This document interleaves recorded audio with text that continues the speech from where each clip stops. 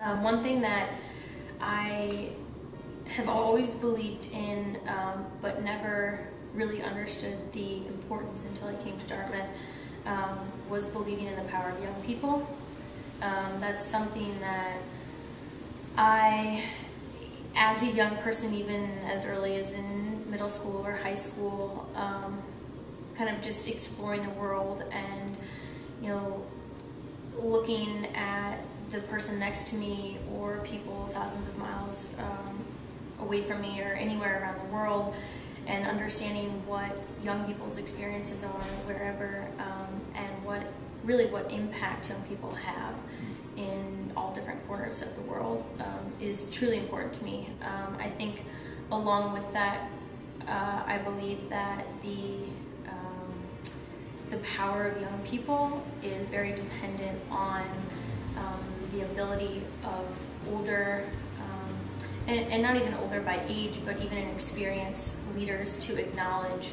that young people are some of the strongest and brightest and innovative minds in the world,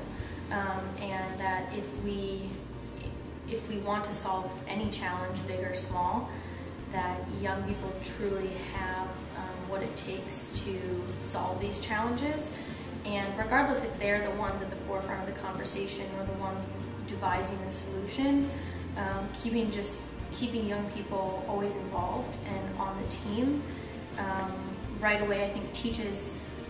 young people what it takes to solve problems, large or small. I think when I came to Dartmouth from Iowa, I didn't know anyone here, and I had never spent more than a week or so on the East Coast. And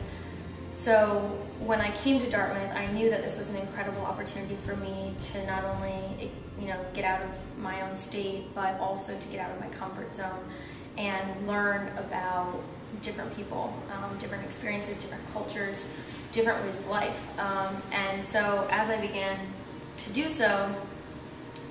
one of the ways I think I started to sort of jump in was to attend all the different lectures that Dartmouth hosts. So Dartmouth, because of the strength of our institution, we welcome all these really renowned leaders to our campus. And I would go into all of these lectures, and I would, frivolously write down notes, and as if I was like in a lecture for class. And a lot of my friends sometimes will make fun of me, but I will get in really intense discussions with them about certain aspects of our world and ask them questions, because for me, I learn best by talking with others and asking questions. And one question I would always ask, raise my hand and ask of these, just incredibly experienced and well-known leaders is, so what do you have to say to young people? How do young people get involved in? And I define a young person as anyone from the age of 6 or 7 to I still see myself as a young person, a young adult, a young leader. And a lot of times what really surprised me is that these people who have changed the world, or on paper are the most incredible, really dynamic people and individuals, they never had an answer. And they would say, well, stay in school and study a lot, or I went to a conference in like the all Ivy League and listened to one experienced leader speak, and I said, so what do we do? And he said, well, you should make sure to learn a foreign language, and you should study in another country, and you should study, choose a major that gives you this interdisciplinary, background in some issue that you're passionate about. And even as a junior, I sat there and knew that not only I have done this, but so many of my peers have. So, like, what does that mean? Like, you sit there and you're like, check, we are so fortunate we've done those things. So how do you challenge me then? And, should I give you my resume right now and say, can you offer me a job? Or, if these problems are so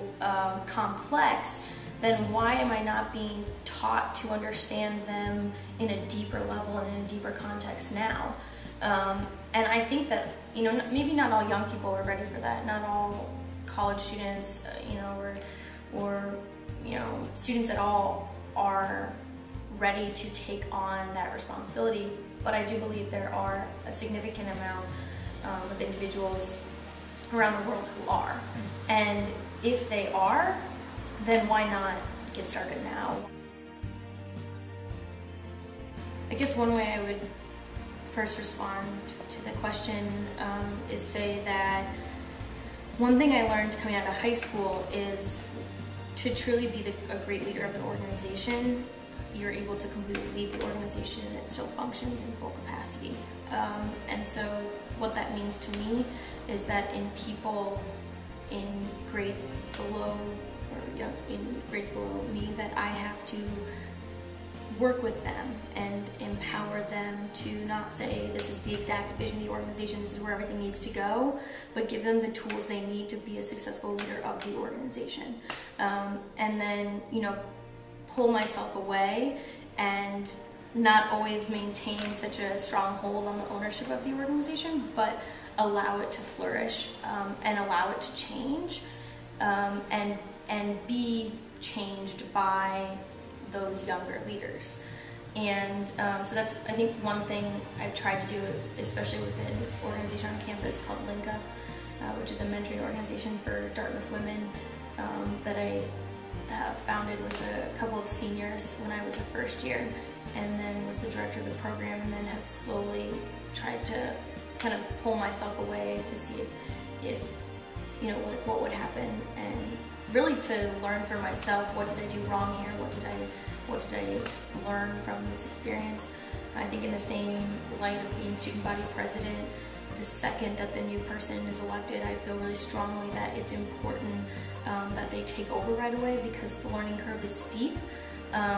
but one doesn't learn unless they learn, right? So giving them the opportunity to have those experiences, even though I'm still on campus, and sure, maybe I could continue to be the leader of the organization, but it's not gonna help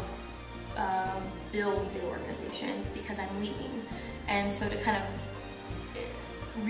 come to that realization, and then know that my place right now is to do everything I possibly can to help this person take over this organization and be incredibly equipped to do so. So I think those are a couple of examples. I think that it's also, this belief for me has transpired in the way that I know looking forward, whatever path I choose, whether I go to med school, whether I choose to go into the business world, whatever I do, I have always vowed to myself that I will be very cognizant of the young people around me. And I think it's so important that you hear about great mentorship, you hear about great teachers or professors, and when you build that relationship, even just with one young person, it can change lives. And just going forward and thinking, whether it's internships at the organization that I'm a part of or at the practice in which I work, that I am always providing opportunities and actively engaging those in younger generations, just to help them learn, and providing them with an environment where they feel comfortable asking questions.